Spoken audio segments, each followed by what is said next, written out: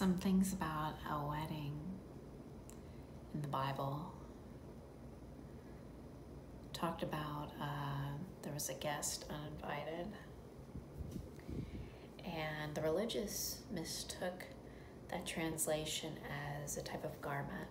They were dressed inappropriately, but really that was talking about the skin color.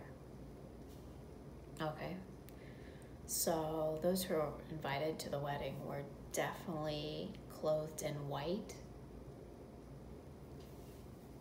not darkness.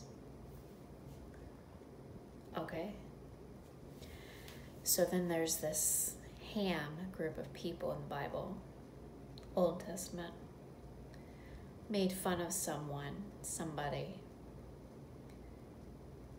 Okay, curse fell on them.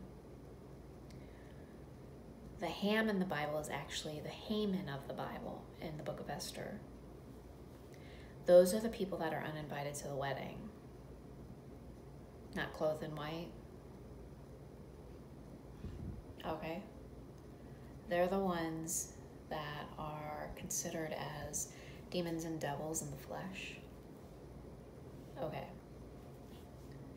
just being real.